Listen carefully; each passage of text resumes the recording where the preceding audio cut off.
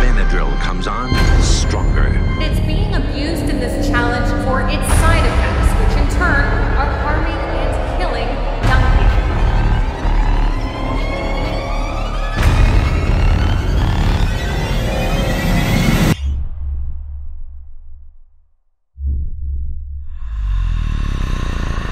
There's a reason TikTok is probably the most popular app in the world right now. It's easy to use and always seems to know exactly what I want to see. From funny videos to TikToks explaining the meaning of life, there is literally something for everyone. But that's not always a good thing. TikTok has had a number of scandals in the few years it's been around. Like, do you guys remember that Tide Pod challenge? Well, today we're gonna take a look at a deadly TikTok trend that caused life-changing injuries to at least 4 teenagers and actually ended the life of a 15-year-old girl. If you're like me and get the worst allergies during the summer, you've probably heard of Benadryl.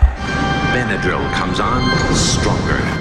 Benadryl is an easy-to-get allergy medication. One of the biggest side effects of Benadryl is feeling sleepy, and in the past it has been used to treat insomnia. Although, someone figured out that if you take enough Benadryl, then it can make you hallucinate.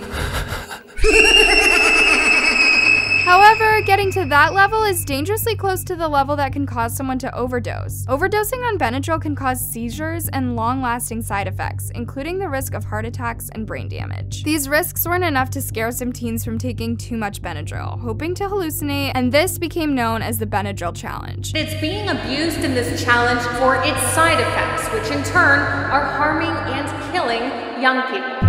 It wasn't just some random people on TikTok trying this. Taking Benadryl to hallucinate has been promoted by some pretty big influencers. Back in 2018, Tana Mojo posted a storytime video about a time she had taken reckless doses of Benadryl, saying that it was just like taking acid. And the effects of that are literally similar or identical to that of LSD or acid.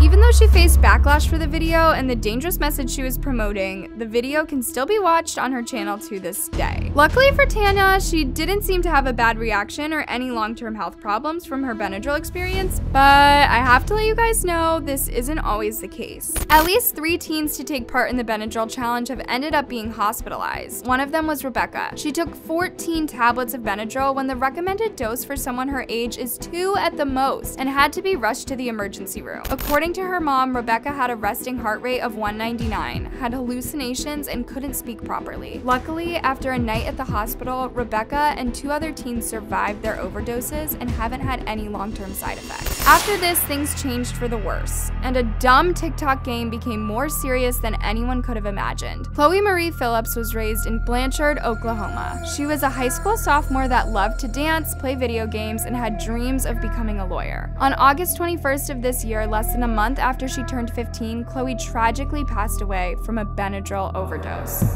Chloe's death was a huge shock to her friends and family, not just because she was so young and healthy when she passed, but because of the nature of her passing. At first, no one could understand what would make a happy, smart girl like Chloe take a Benadryl overdose. When her family discovered she'd taken the overdose as part of a TikTok challenge, their first thought was to educate parents and hopefully save lives. In a Facebook post, Chloe's great aunt wrote that parents should never say it can't happen to you. The children say, the other person was fine, so I'm fine. Always try to know what your children are doing. Since Chloe passed away, TikTok has stated that they're carefully monitoring the Benadryl Challenge hashtags to make sure that their users are safe. In a statement, they said they are actively removing content that violates our guidelines and blocking related hashtags to further discourage participation. A statement has also been made by Johnson & Johnson, the company that created Benadryl. In their statement, they said that the Benadryl Challenge has to stop now. They're working hard to make sure there isn't any content online promoting the challenge, and they have been working with TikTok to stop this dangerous trend. The hype around the Benadryl Challenge seems to have fizzled out, and I'm really glad that it has. It's so sad to see what something so dumb can do to people, especially taking the lives of teens who haven't even had a real chance to live yet. Please never